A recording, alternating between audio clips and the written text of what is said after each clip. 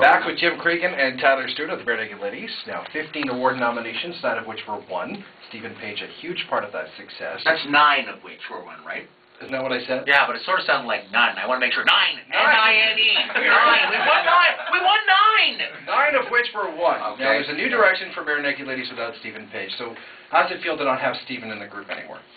Well, the easy answer is it feels great, because it really does. Obviously, you never replace a guy like Steve Page. Incredible singer, great songwriter.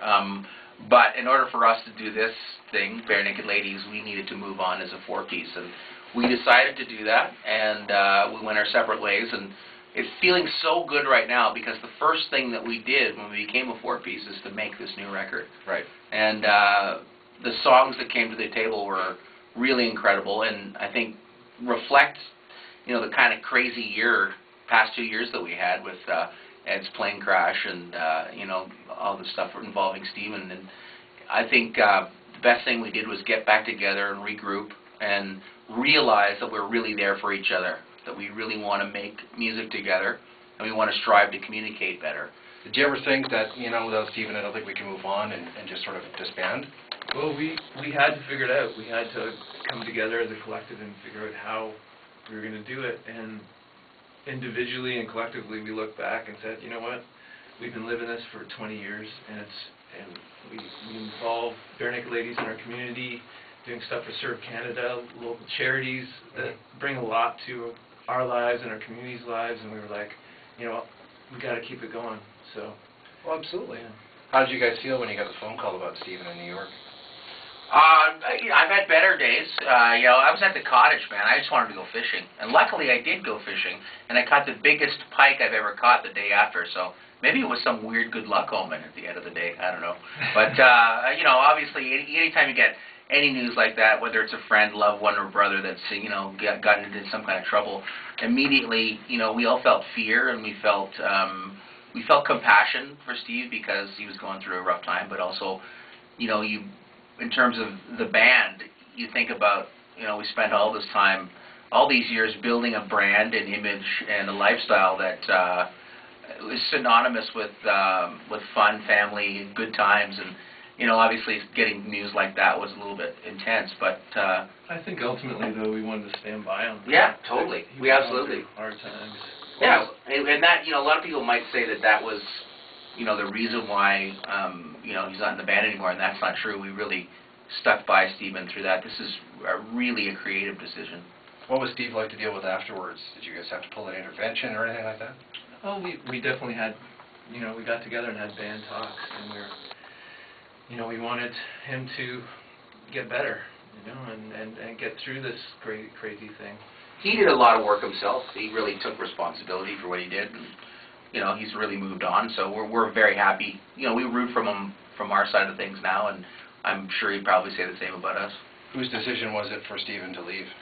Well, that was a mutual decision, really. We kind of met as a group, and we decided that the best way for everyone to move forward was to go our separate ways. And so far, so good. Like, it's funny because when you ask the question, how does it feel? And it honestly feels great. We feel like the right place to be. Yeah, we feel like we've been reborn in a lot of ways, and which is great, because we're currently covered in a thin sheen of slime after being reborn. And I'm glad we're here in Coburg, because we can get this wiped off finally. Right. It's tough. So was it your decision or Disney's decision to pull you from the block party? From the Disney block party? The Disney block party? Oh, we decided that. Yeah, we were out. It was something, too. Like, we put the Kids album out, and we also were heading into a summer where a lot of us were interested in hanging out with our families, oddly enough. And we, in the past few years, we've decided to take summers off, because that's when our kids are out. In the band, there's like 12 kids, so they're not actually in the band. That would be like Earth, Wind, and Fire or something. Which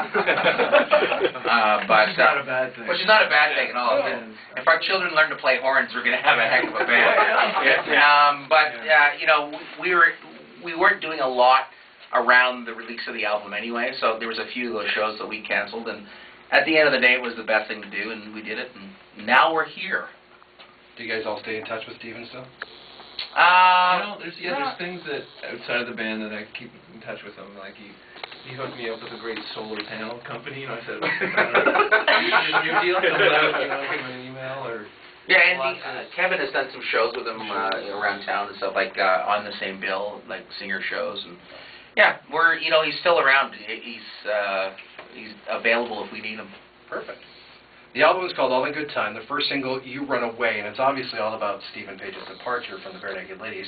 Now, we all listened to it here on the programming staff at Star 93.3, and we kind of got the whole feeling of hurt and betrayal from the lyrics and from the song. Are we off? Well, I think, you know what, I wouldn't say it's all about Steve's departure. I would say it's a song about missed opportunities and regretting being in a long-term relationship and having it go a certain way.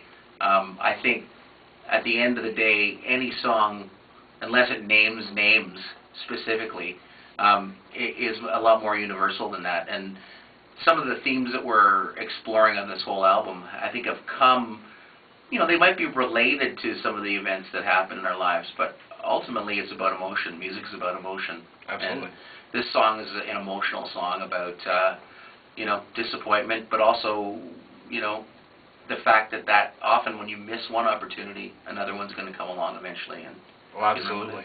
If this first single is anything about what the album is going to be about, thumbs up to you guys. It's going to be awesome. Well, the rest of the album actually is in French. So, but thank you for loving the only English song. I appreciate that. So what's next for you guys? Tour? Yeah, we'll be on the road. Yeah, April, we're coming on the road. Coming through Oshawa at this point, I think. Yeah, and Kingston. Kingston. So you can have it's a little bit of a drive east or west, but you know, probably in your broadcast area. You know. Oh, absolutely. Because all of your listeners don't live in this building, right? No. I've got that right? Yeah. Yeah. See, I've been around for 20 years. I'm learning something. Well, I hope not. So you guys prefer the bigger venues as opposed to the smaller ones, or smaller opposed to the bigger ones? We like to make the big ones more intimate.